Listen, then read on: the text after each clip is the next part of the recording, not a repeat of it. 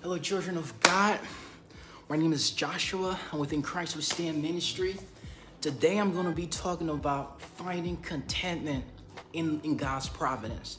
And what I mean finding contentment in God's providence is basically to be content with what God has provided for you.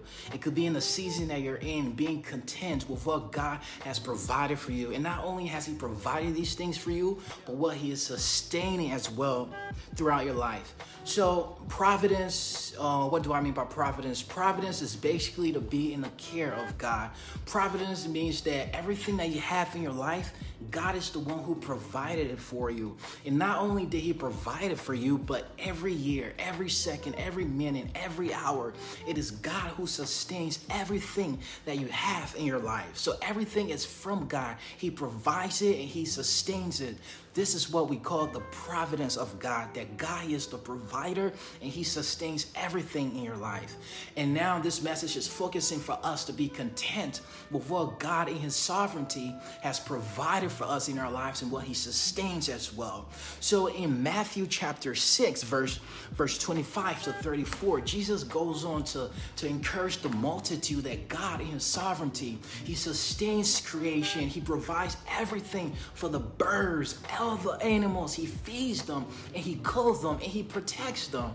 So Jesus is encouraging them, how much more will our Heavenly Father do the same thing for us? Because the animals, creation, they don't ask. God does it anyway because He is the creator. He sustains everything. So the Lord Jesus Christ, He's encouraging the multitude not to worry. God in His sovereignty, He's going to provide. He's going to sustain everything in their lives as well. But a lot of times for us, especially me, we look at our lives, we try to compare our lives to others' lives that they're living, and we feel discouraged. Sometimes in our marriage, we see somebody else's marriage and we say, man, I wish my wife was more like her. Or sometimes even the wife, she goes, man, I wish my husband was more like him. You see, and just altering that, saying that right away, what are you saying? You're saying that the will of God in your life is not perfect. You're saying that the marriage that God has for you, that God provided and gave you, you're saying it's not perfect. And by saying that, by saying you wish your husband was more like him, or you wish your wife was more like him, you're violating scripture. It's basically heresy. Because Romans chapter 12, verse 2, it tells us that the will of God is perfect. So whatever seasons that we're in, marriage, whatever seasons we're in, it is God's will and it's perfect for us. So by you making this comparison, you're basically saying God's will for your marriage is not perfect. Sometimes we see somebody ministry and we're like, man, this person ministry is striving. Look at the members that they have, the congregation. Look at the events they're having. Look at their worship team and their equipment and all those other things. By making that comparison and wanting what they have, what you're saying God's will for your ministry is not perfect. And again, this basically goes against God's word. Romans chapter 12, verse 2, it says that the will of God is perfect. So by you making this comparison with your ministry and the other person's ministry, you're saying, man, the ministry is striving. Look at them. They have so many members. They have so many views. You're not content with God's providence. You're not content with what God has provided for your ministry. You're not content with His sovereignty over your ministry as well. Other times what we do, we make comparisons with others' career. We look at somebody's career, we're like, man, this person, look at their career. Look at how great they are. Look at how much money they're making. They're able to take care of the family. But look at me, look at my career. I'm working a 9-to-5 job. I'm not traveling. I'm not doing this. I'm not going places. I'm just stuck in this one place. It could be, whatever job you're working, you're not content with God's providence because the job that you have, it is God who provided for you. And not only did He provide it for you, but He's the one who sustains everything. So if you're not satisfied with the career that God has for you this season, you're violating Romans chapter 12, verse 2 again, which says the will of God is perfect. So you're saying God's will for your life in the season that you're in is not perfect, and that is a lie. Romans chapter 3, verse 4, let God be true, but every man a liar. And other times what happens, we look at somebody's family, we look at their family and we see our family, and we're like, look at that person from the outside. We see it, we're like, man, look at that person's family. The kids the kids are gorgeous. It seems like they're listening. And the kids, they're striving in life. They have career. And their children, they're off and they're doing really well in life. And then you make that comparison with your family. And you're like, look at my family. We're not doing nothing. We're not moving anywhere. I want to encourage you, don't say that. Don't make that comparison. Because the season that your family is in, it is God who orchestrated that by the grace of God in sovereignty. So what we have to do, we have to be content with God's providence. We have to be content with where God have us in that season, that moment. We have to be content. We can't be making these comparisons. We can't say, Lord, I wish I had what they had and coveting. Because what we're doing, we're saying God's will is not perfect for our life, and that is heresy. Because Romans chapter 12, verse 2, again, the word of God says that the will of God is perfect for our lives. In 1 John chapter 2, verse 15 to 17, the word of God says, do not love the world, all the things of the world. For anyone who loves the world, the love of the Father is not in him. Verse 16, for all that is in the world, the lust of the flesh, the lust of the eyes, and the boastful pride of life, it is not from the Father, but is of the world. In the world, verse 17, the world is passing away with his passions, but he who does the will of God abides forever. In verse 16, the word of God says, the lust of the flesh, the lust of the eyes, and the boastful pride of life, it is not from the Father, but is of the world. Now, what causes this sin for us not to be content in God's providence for what he has provided for us is the lust of the flesh. These three things, the lust of the flesh, the lust of the eyes, and the boastful pride of life, these three things are the three roots of all sin that causes everyone to fall. These three things, they are the root of every sin that you see. The lust of the flesh, the lust of the eyes, and the boastful pride of life. So from the lust of the flesh, we covet, we see things that we want. We don't have this, so what we do, we try to do things any means to get it. Even by sinning, we try to get it, and that is sin. That is sin. So the lust of the flesh, you see things that we covet. A great example is from 1 Samuel chapter 8. After all these years, God brought the Israelites from Israel, brought them to their land and established them as a nation. Now, all of a sudden, they're around the other nations that are around them. What they started to do, they started to covet what they had. And what they had is a king. So when they start to covet the lust of the flesh, 1 John chapter 2, verse 16, the lust of the flesh. When they try to covet those things, what did they tell Samuel? We want a king to rule over us. And this thing, it displeased Samuel. Because Samuel said, how are you not content with God's providence? God has been king for you. God took you out of Israel. Read 1 Samuel chapter 8, verse 9. Samuel go on to plead with the people. God took you from Egypt, from bondage, from the house of bondage. God brought you through the wilderness. Your fathers, he sustained them in the wilderness. He has established you as a nation, as Israel, his people. And now you don't want God to reign over you. Instead, you're demanding a king, and you don't want God, who is sovereign, to be your king. And then after he told them, he said, how can you do this? And he told them, he went to God, he inquired of the Lord. And the Lord said, Samuel, hear the voice of the people. It displeases you, but it displeases me. They don't want me to be their king, but hear them. Tell them the actions of their king once you anoint him. And then Samuel, he told them the actions of their king. They still demanded one king because they were not content with God's providence. Why? Because they coveted after things that they wanted, that they didn't have, and that is a king. It's the same thing with us in Christianity. We covet a lot of things like the Israelites. We covet those things around us, and by coveting, what happened? We become discouraged with what we have. We say, Lord, this is not perfect. I want more. And we commit heresies. We're sinning because we're saying the will of God is not perfect, and that is a sin. Do you see that? So covet, we shouldn't covet. We should be content with God's providence, whatever he has in us in whatever season. I want to encourage you with Philippians chapter 4, verse 8. Here's what the word of God says. The word of God says this. Finally, brethren, whatever things are true, whatever things are noble, whatever things are just, whatever things are pure, whatever things are lovely, whatever things are of good report, if there's any virtue and if there's anything praiseworthy, meditate on these things. Do you see that?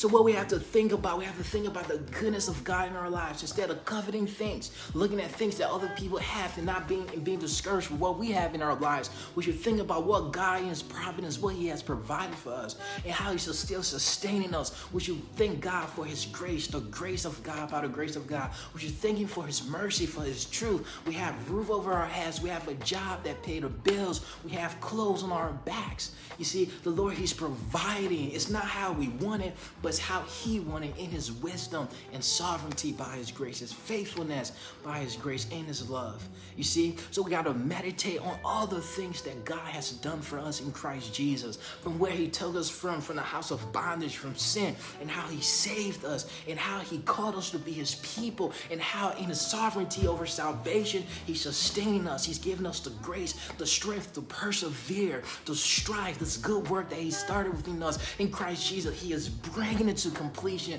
and He is providing for us too, our physical needs, spiritual needs, emotional needs, financial needs as well, all according to His riches in glory. Do you see that? So we got to be content in God's providence by the grace of God. We got to be content. Now let's look at Romans chapter 8. Romans chapter 8, verse 28 to 29, I'm going to read. But before I get to that, I want to ask these questions, of course. Why would God put weaknesses in our lives? Why would God, you see, like I have a career, say I work a 9-to-5 job, but here's my friend who's a CEO of a company, and they're traveling and they're making like 6 figures. And I look at their lives and I'm like, man, look at John. John is making so much money than me. John is living such a wealthy life more than me. And God is providing for John, but God is also providing for me. So by looking at John's life and coveting what he has from the lust of the flesh, 1 John chapter 2, verse 16, I'm not content with God's providence. I'm not content with what God has. He's providing for me. I want more, and I see His life, and what happens? I'm discouraged. I'm not praising God. I'm not content with the will of God. And I'm like, no, I want more. So Romans chapter 8, it says, by the grace of God, it says, the Lord, God, in His sovereignty, the Lord causes all things to work together for the good of the believer who love Him, who is called according to His purpose. So everything that you have in your life, everything, the job, everything that you have, your marriage, your ministry, your family, even your activities, everything, it is caused by God. Even the weaknesses that you have in your marriage, the weaknesses you have in your ministry, the weaknesses you have in your career, the weaknesses you have in your family, it is orchestrated by God. And why would God cause that to happen in your life? It's because let me read verse 29. I'm jumping the gun. For whom He foreknew, He also predestined to be conformed to the image of His Son, that He might be the firstborn among many brethren. So why would God cause these weaknesses to happen in your life? Because God want to conform you to the image of Jesus Christ. By not having these riches and these things that other people have, you'll be content with what He has. And by being content with what He has, you're going to show love, you're going to show mercy, you're going to show grace,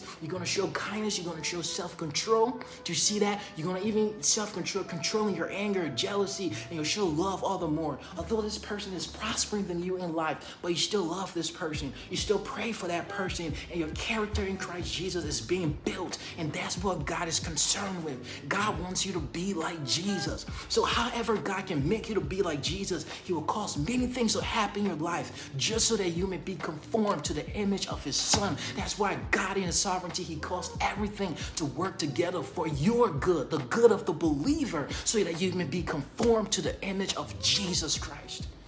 Now, with that being said, let's go over the bridges now. Let's go over marriage. Why will God in His sovereignty, you see, why will God in His sovereignty cause weaknesses to be in your marriage? Because God wants you to be like His Son, Jesus. You say, well, Brother Josh, how? Well, let's look at it in details. Say I have my wife, and my wife, she's not patient. She wants things right away. Say I have my wife, she's not really submissive. She likes to do things her way. When I say something, I make a decision. My wife, she challenged it. And I'm like, why? God, why have you given me this difficult wife who cannot submit to me? Why have you given me this difficult wife who is not patient? Why do I have to pull up with her foolishness?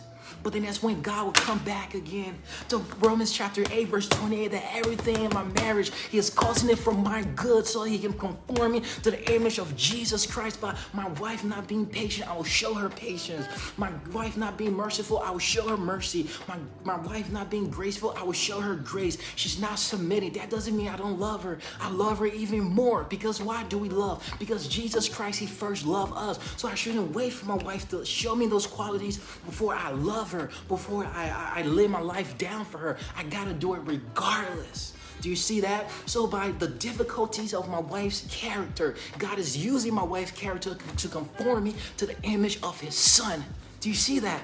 He is conforming me to the image of his son, that my character will be built in Christ Jesus. And my wife will see that. She'll see my love for her, my grace for her, my mercy for her. She'll say, wow, how can I be this stubborn in my husband, Josh? He still loves me. And by my character, the Lord will use my character to convict my wife so she can submit to me, so she can love me, so she can honor me in the home, and so she can be supportive of me. God would do that work. But God first, he orchestrated that weakness so I can be conformed to the image of his son, Jesus Christ. And the same thing go for the wife.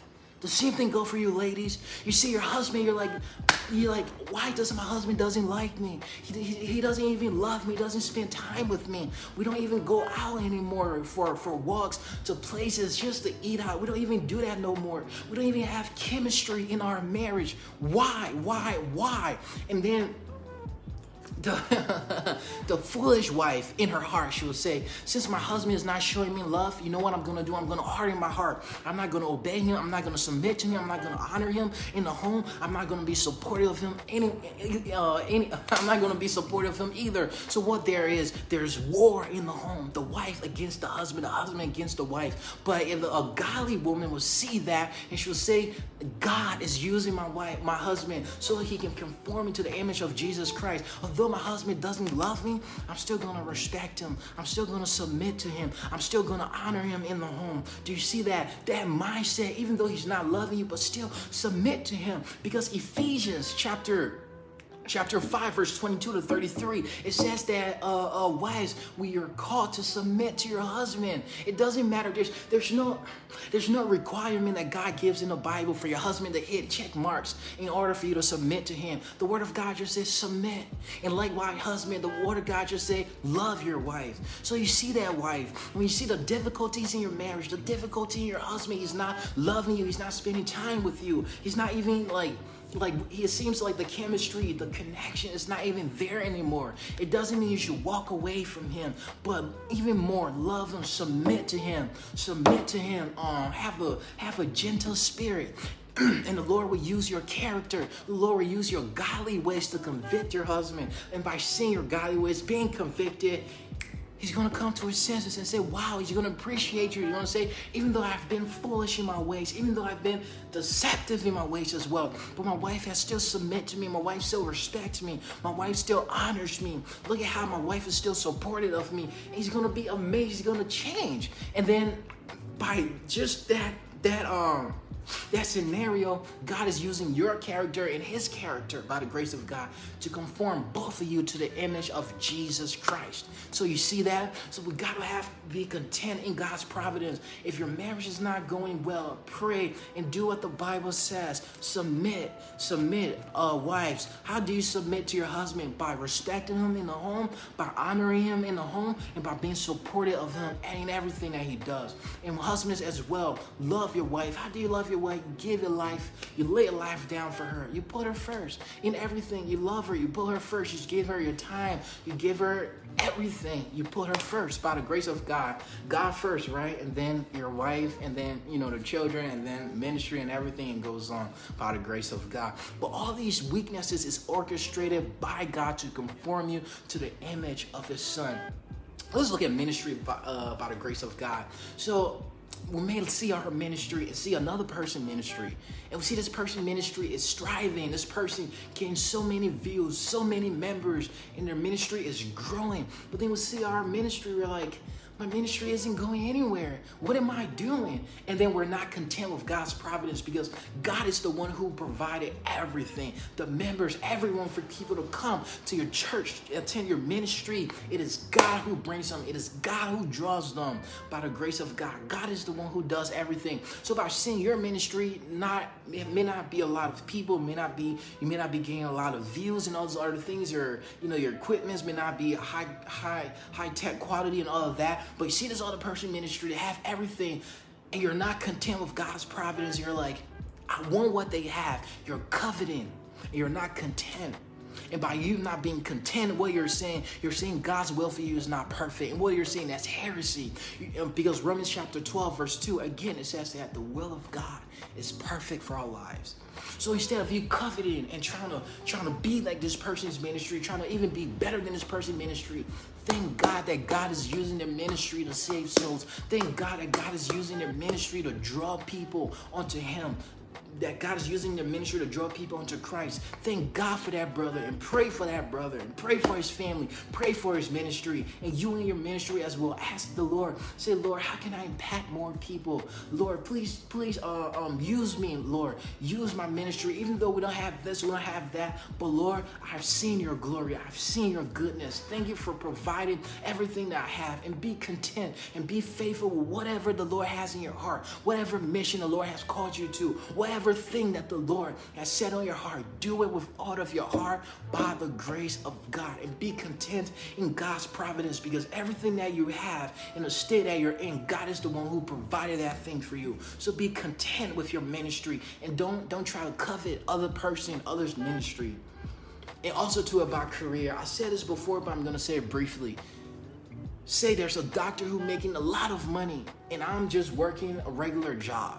And I see this doctor, and we're friends, went to the same high school, but this person went to college and they're really prospering in their career.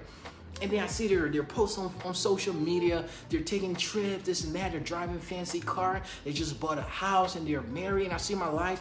I'm not married. I don't have a fancy house. I don't even have a house. I don't have a fancy car. And I'm just working a regular job. So by us making that comparison with that person's, with our best friend career, what we're saying, we're not content with God's providence, with what He has provided for us, and we're coveting. We want what they want. It is not God's will.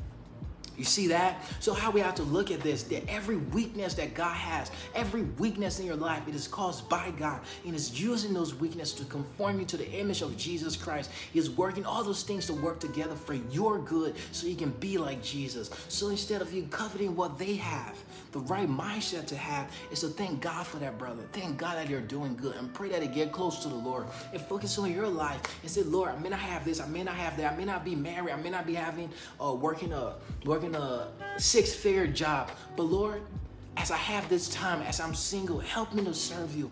Help me to set my heart on you. Lord, what can I do to advance your kingdom? What can I do to minister? What can I do to go around and preach the gospel of Jesus Christ? How can I be involved in a church so you can use me as a vessel? Lord, how can my life glorify you? Because once I get married, there will be limitations. And once I start working big corporate jobs, there will be limitations to what I can do for your kingdom. But now that I'm single, now that I don't have those big corporate jobs, how can I serve you and bring you glory? That's got to be our mindset. You see, Matthew chapter 6 verse 33, seek first the kingdom of God and His righteousness, and everything else will be added unto you. You see, so that's got to be our mindset, our career. As if we're not there, let us not be jealous, wanting what others have, but let us be content with what God has provided for us in His sovereignty, as we abide in His providence, in His care, everything He provides and sustains. Let us pray that the Lord will open up our eyes, that we'll be content. And even sometimes we see a person, family, say, me and my best friend, we grew up. My best friend now, he has a family, he has a house, he has a really good job that pays the bill, and he's doing really well in life. But look at my life. I'm not married. I don't have a house, and I don't, have, something good. I don't even have children. And then we become so depressed because we're not content with the season, the state that God, He have us in. You see? And by doing that, it's heresy, because we're saying God's will for us is not perfect. And we're coveting our friends' family, what they haven't wanted to. So what we do, we try to do things out of the will of God to get that. And by doing that, we are sinning against God. You see? We're sinning against God. So this message overall, brothers and sisters in Christ, I really, really want to encourage you. Don't be discouraged. Don't be discouraged if you don't have X, Y, and Z. Don't be discouraged. The season that you're in, it is God who have you in that season. You're in God's providence. As the word of God says, Jesus said in Matthew chapter 6, verse 25 to 33 to 34, the Lord said, God, he sustains creation, everything in creation. He's the one who provides it. He sustains it. Creation, the trees, the grass, the animals. He provides for them. He makes sure they live. The seasons, see how we have rain comes down, the sun comes down as well. It is God who's in control of all those things. So that God can remember to do all these things for creation. How much more for us whom he died for? How much more for us when we ask him? How much more will he do for us as well? But the thing is, God have you in that season because it is his will. He have you in that season because he have those weaknesses in your life. He have been taking you there to where you want to be, because he's establishing your character. He wants you to be Christ-like. He wants you to be like Jesus. So he causing everything in your life to happen for your good, both good things and bad things. It is God who causes them, and God is orchestrating them to work for your good. You see? So find a contentment in the providence of God. Sometimes it's hard. Sometimes it's really tough. Like for me, sometimes it's like up and down, right? Sometimes I'm like, man, I wish I had this. I wish I had that. But then I just got to remind myself, this is a season. This is not a permanent state. And not just that, but what can I do to advance the kingdom of God? What can I do to be more like Jesus in the season that I'm in? I may not have X, Y, and Z, but the things that I have, Lord, please open my eyes that I may be content with what I have. Please open my eyes, Lord, that I may be that I will be satisfied in your providence, because this is your will for me. Whatever season you're in, it's the will of God for your life. Whatever season it is. So going back to family, somebody's family is doing well. Their kids graduated. They're giving in marriage. They have houses. And your friend, they're having grandchildren, all the other things. Try to be the best version of a father or a dad to your family. Love your kids. They may be difficult, but still love them. Show them love always. You see, pray for them, try to help them, try to understand life. And although they're not perfect, but still maintain your relationship with them. And don't get angry at them. Don't cut them off. Cut your relationship off for them because they're stubborn. Because it is God who have you in that season. And that weakness that you're experiencing in your family life, it is orchestrated by God. And God is using that so you can be Christ-like, to show grace, mercy, and love to your family. Even though they're not showing those things to you back. And likewise with marriage, with career, with friendship, with family, all those things. Love, mercy, and grace. God wants you to show in those relationships. God wants you to show in those areas so that you may be conformed. Although they're not showing it back to you, but God still wants you to show it so that you may be conformed to the image of his son, Jesus Christ. So overall, to wrap everything, find your contentment in the providence of God. And remember, like we said in Philippians chapter 4, verse 8, the word of God said, whatever is good, whatever is noble, whatever is praiseworthy, meditate on these things. Whatever is of good report, meditate on these things. Meditate on the goodness of God, where the Lord has took you from. Meditate on the works of God, his grace, his mercy, his truth, his love, everything that he has done for you, the testimonies that Jesus has done for you. Meditate on those things. Remind yourself of the promises of God. Remind yourself of all the wonderful works, the signs and wonders that the Lord has performed in sovereignty in your life. Remind yourself of these things and be comforted and be encouraged in these things, and find your contentment in God's providence. Find your contentment in the season that God have you in. You may not have X, Y, and Z, but the state that you're in, you're content and you give glory to God. That's how it ought to be. That's how it ought to be.